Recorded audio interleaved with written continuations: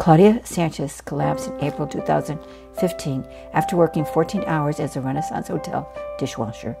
She suffered a cerebral hemorrhage and fell into a coma. The Renaissance Hotel, owned by the Sunstone Hotel investors, denied all her claims for workers' compensation.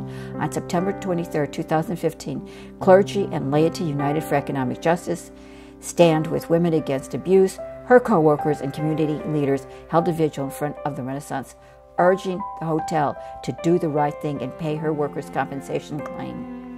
Under this economic system, profits are made off the backs of workers since slavery, like the 1800 slave owners, the Renaissance Hotel owners. Sunstone Hotel investors, CEOs, don't want to pay Claudia's workers' compensation for the same reason they made her work 14 hours instead of hiring extra personnel. This cuts into their profits and salaries. Until we change the economic system, we need to support Renaissance workers. Contact Stand with Women Against Abuse and Clergy and Laity United for Economic Justice.